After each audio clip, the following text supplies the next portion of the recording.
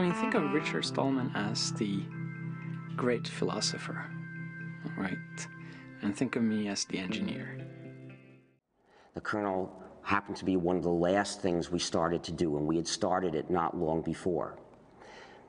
And that's when Linus Torvalds came along. Linus or Linus? What's your preferred pronunciation? When I speak Swedish, it's Linus. When I speak Finnish, it's Linus. When I speak English, it's Linus. And I really don't care how people pronounce my name. But Linux is always Linux.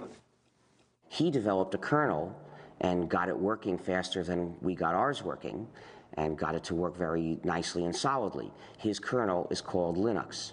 The initial goal was my very personal goal, to be able to run a similar environment on my computer that I had grown used to at the university computers.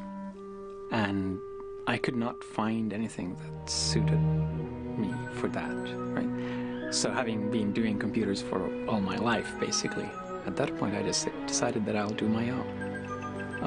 Most of the inspiration early on came from Sun OS, which was what I was using at the university at the time. Which university?